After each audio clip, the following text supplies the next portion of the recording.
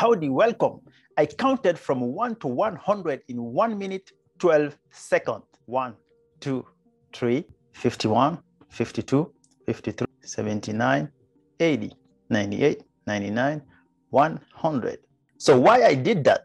Because it will help us understand how big some numbers are. You know, as humans, we mostly think in terms of time. Instead of saying I drove 30 miles to go to work today, we like saying things like I drove 20 minutes to get to work. So time is very important to us. First, let's introduce exponential notation. 10 to the 1 power is 1 plus 1 zeros, which is 10. 10 to the 3rd power is 1 plus 3 zeros, which is 1000. 10 to the 9th power is 1 plus 9 zeros, which is 1 billion, the dream number of everyone's bank account. So you get the idea, right? So how many zeros will be with 10 to the 28th power? It is 1 plus 20 zeros, right? So let's start with thousands. Many small cities around the world have population in terms of thousands or thousands of thousands. Next, let's go to 1 million, which is 10 to the 6th power or 1 plus 6 zeros.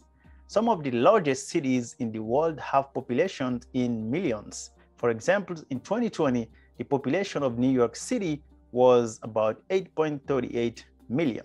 Coming back to my rate of counting 1 to 100 in 1 minute 12 seconds or 0.02 hours, it will take me 200 hours or 8 days and 8 hours to count to 1 million in just one sitting. So if you want to keep your children or kids busy and get them off the phone and electronics, ask them to count to 1 million. That will be a good exercise for them for a couple of days. Next, let's go to a billion, which is 10 to the 9th power or 1 plus 9 zeros. There may be over 100 billion galaxies in the observable universe. As of 2022, the richest man, Elon Musk, has a net worth of $234.5 billion. And on average, the human brain contains about 100 billion neurons. Let's just take like 200 billion US dollars. The world population in 2020 is about 7.8 billion. 200 billion US dollars is like giving $25 to every single person in our planet Earth.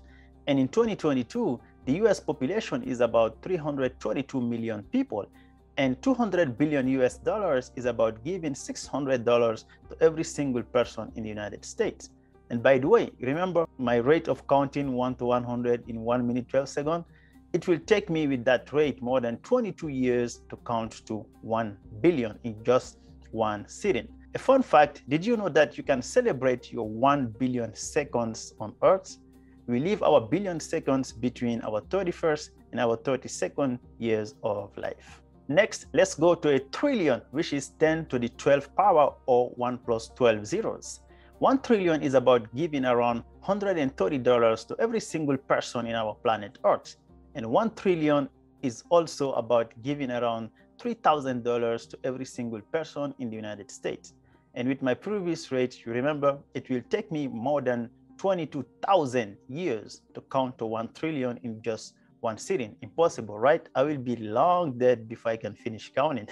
Next, let's go to a quadrillion, which is 10 to the 15th power or 1 plus 15 zeros.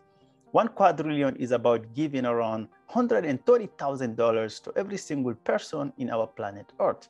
And 1 quadrillion is also about giving around $3 million US dollars to every person in the United States. And with my previous rate, it will take more than 22 million years to count to 1 quadrillion in just one sitting. Impossible, right? Let's stop quanting. Next, let's go to a quintillion, which is 10 to the 18th power or 1 plus 18 zeros.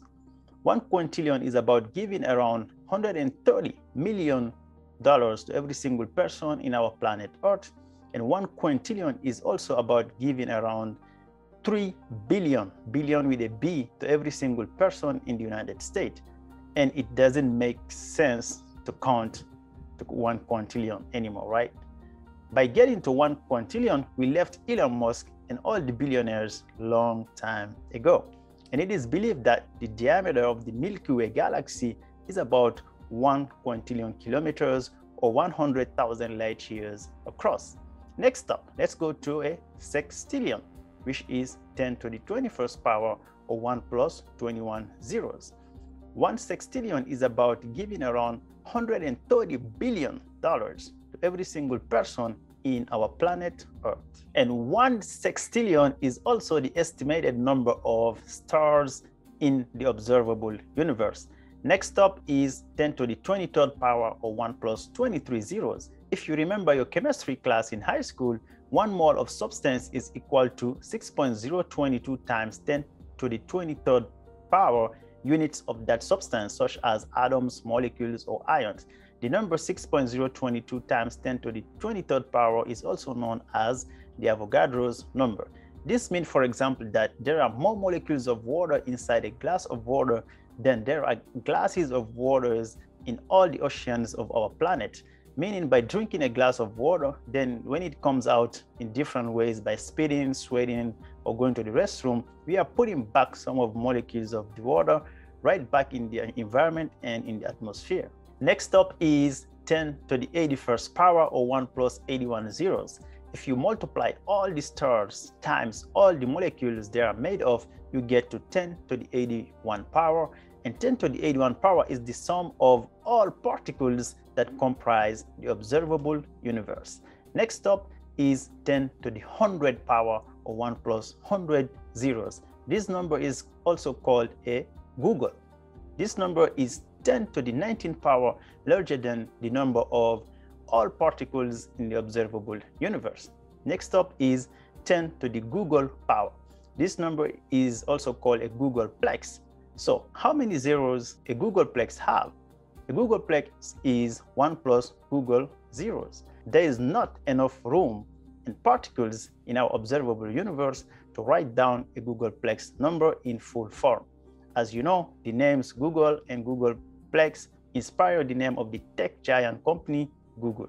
Here are some honorable mentions of very, very large numbers. The squeeze number. Squeeze number is a famous large number commonly given as 10 to the power of 10 to the power of 10 to the power of 34. That was first derived in 1933 by the South African mathematician Stanley Squeeze in a proof involving prime numbers. Next up, Graham's number. Graham's number is named after the American mathematician Ronald Graham. This number is so large that the observable universe is far too small to contain an ordinary digital representation of Graham's number, assuming that each digit occupies 1 Planck volume, which is possibly the smallest measurable space. The number was published in the 1980s Guinness Book of World Records, which added to the popular interest in the number.